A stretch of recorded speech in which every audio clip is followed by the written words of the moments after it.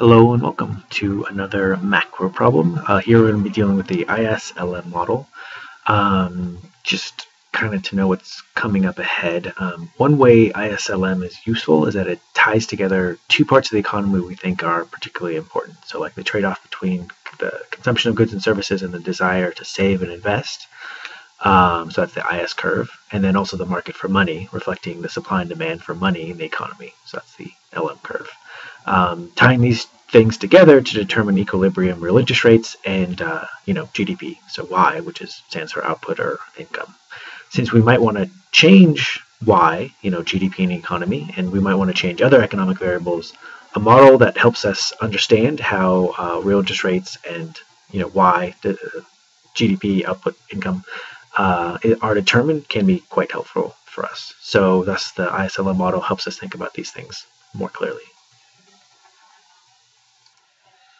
And this question is borrowed from Mankiw's Macroeconomics, Chapter 11, which in the edition that I have is Aggregate Demand Part 1. They seem to shift around chapters and not much else from edition to edition.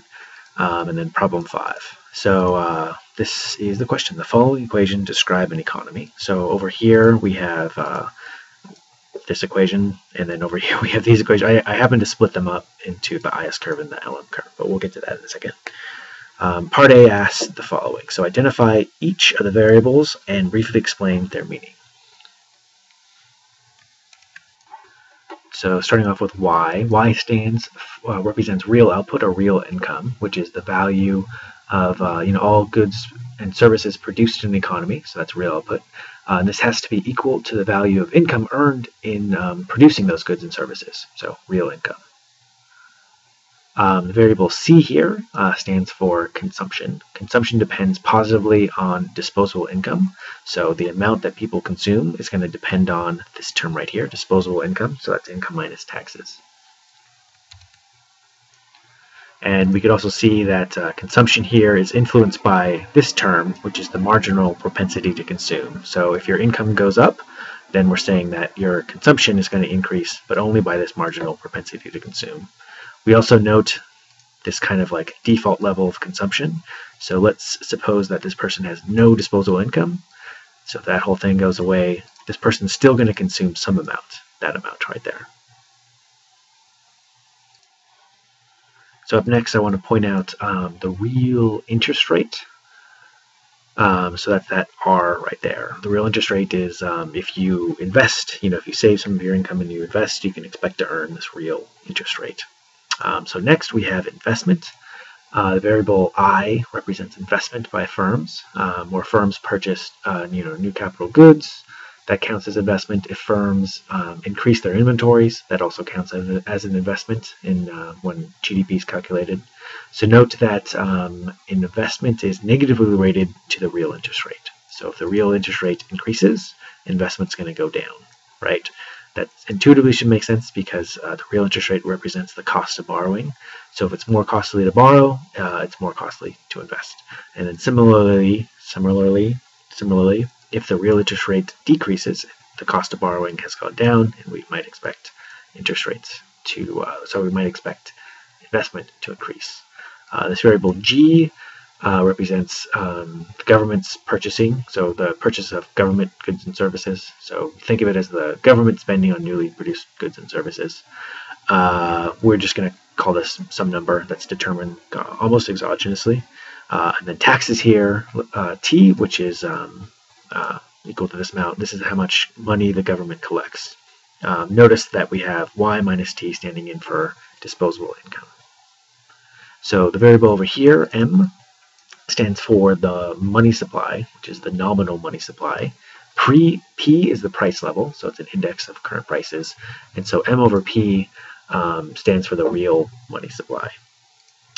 We have this notational thing because this equation here represents money demand. So this is the equation describes how much people demand in terms of money from the economy. So this exponent here of D is just a notational thing. There's no value of D that we're raising this to in terms of an exponent. It's just a notational thing. So money demand is equal to how much goods and services are produced minus 20 times the real interest rate. And then this should also have some economic intuition to it as well, particularly this term right here. The idea is, if you have cash, if you have savings, you kind of have two choices that you could do with that savings. You could leave it as cash, as money, or you could invest it, right? If you invest it, you're going to earn this interest rate R. And so if that interest rate R is high, you can expect to earn a high interest rate. And so you want to convert your money into investment, and then vice versa as well. But then also, if real income increases, if GDP goes up, we can expect money demand to go up as well. So moving on to Part B. Part B asks to, from the list above, use the relevant set of equations to derive the IS curve, and then graph the IS curve on the appropriate labeled graph, on an appropriately labeled graph. So to start off with the IS curve, we start off with the basic kind of GDP accounting identity for an economy. So real income is going to be equal to what things are being spent in the economy. So there's three places for real incomes to go: government spending, investment, and consumption. So that's this first step here. So now we can start kind of plugging stuff in. So what is C equal to? Consumption is equal to this term here. What's investment equal to? Investment is equal to this term here. And then government spending that we already determined was 50. So we're just plugging those numbers in. Next step, I'm just going to kind of simplify things a little bit. Taxes, actually I'm adding in taxes. Taxes are 40.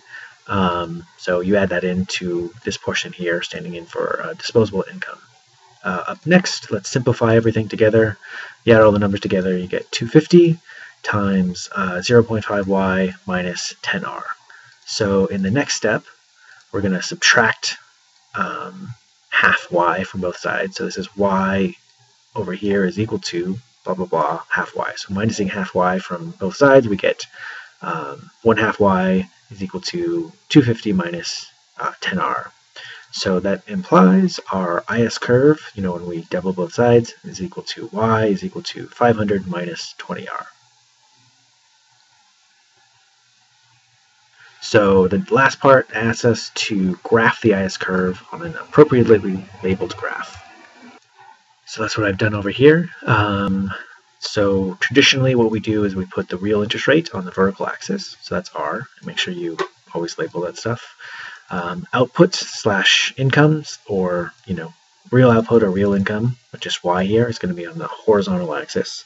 So plugging this in, I want to point out that it's kind of a little unusual, right? So our IS curve traditionally is written as Y is equal to these numbers.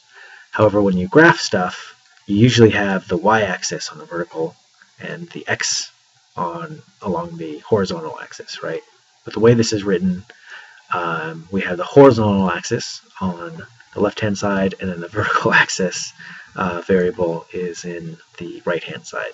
So if you remember back to, kind of, I guess, geometry, that is, I kind of rewrote this so that we have R, our vertical axis term here, so or kind of our y-axis term there, is equal to something as a function of our horizontal axis term. So, the intercept over here is going to be 25, so somewhere down over here is going to be, somewhere up over here is going to be 25.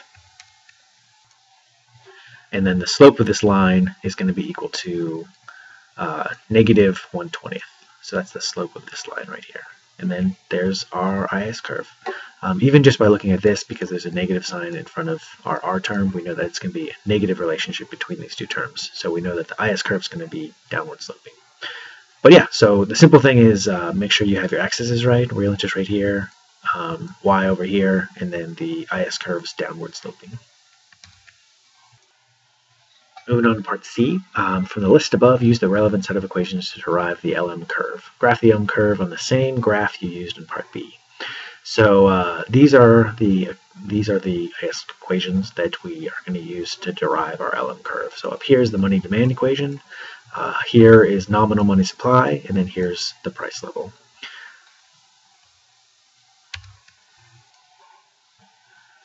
We find the LM curve by setting real money demand equation, which is up here, equal to the money supply, which is just M over P right there. So that's what we're going to do. And when you simplify stuff out, it's pretty simple math. We find Here's the money demand equation. Here's real money supply. So our LM curve takes this form. So y is equal to 300 plus 20r. If you remember from the IS curve, we had some number minus 20r, telling us that the IS curve was downward sloping. Now our LM curve has this plus a positive sign in front of r. So we know that our LM curve is going to be upward sloping. So plotting that onto the same graph as we had our IS curve, we now have an LM curve right here.